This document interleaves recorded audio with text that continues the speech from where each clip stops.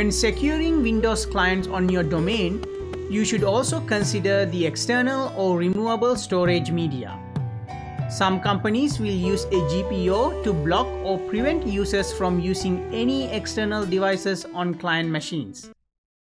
Let's look at how we can do that using our Windows Server 2022 and our Windows 11 machine. On our Windows 11 machine, I have inserted a CD, which is the Windows 11 ISO CD. And in here, you can see I can go ahead and open it and use any of the items contained within this CD device. But I don't want my users to have access to any external media through our domain connected devices. So to do that, what I'm going to do, I will go into our Windows Server 2022. I will open our server manager. On the top right hand corner, I will open our tools menu and open the console for group policy management. On our group policy management, on our left hand side, we see our domain, and then we see the associated OUs and the group policies currently being applied. The first thing you need to do is to make sure an appropriate place where this policy should be applied. You can either apply at the very top here because it's a hierarchical system. If you apply here, it will apply to all the organizational unit underneath it. Or you can apply to a unit where you have your computers located. In my specific configuration, all my computers are located under Client Computers Organizational Unit. And therefore, I will apply this particular group policy under here. Depending on your configuration, make sure that this type of GPO is applied to a OU that contain your computer clients. So it could be either at the very top of this tree, or it could be in the organizational unit where you have the computers within it.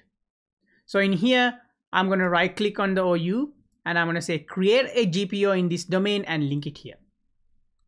I'm going to give an appropriate name. So you can name it anyway, anything you like. So for me, I'm going to name it as block external storage devices. I'm going to click OK. And now we have a GPO that is linked to the client computers OU. Now we have the GPO. What I'm going to do, I will right click and click edit. And it will open up our group policy management editor console. Now we need to navigate to the group policy item, which need to be updated in order to block people from using external media. It is under the computer configuration section, under policies, administrative templates. We will expand the systems options, and in here you will see that there is an option called removable storage access. So this is right here. It's called removable storage access. So we're going to select that. On the right hand side, when you select the removable storage access, you will see there are a bunch of options that you can configure. You can either specifically block users from using specific items such as floppy drives or CD, DVD drives, or you can completely block users from accessing any external media through the all removable storage classes, deny all access options. So that's the option that I'm going to select. So I'm going to right click and click edit. And in here, it's currently basically disabled. It's not configured. So I'm going to enable it and click apply, click OK.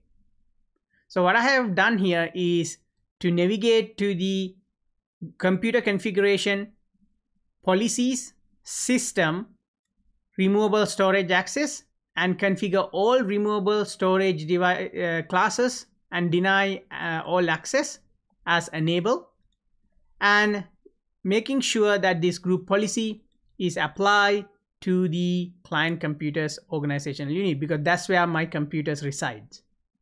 Now if I go back to my client computers, and if I go in here and go to our command prompt, and let's type our gp update /force.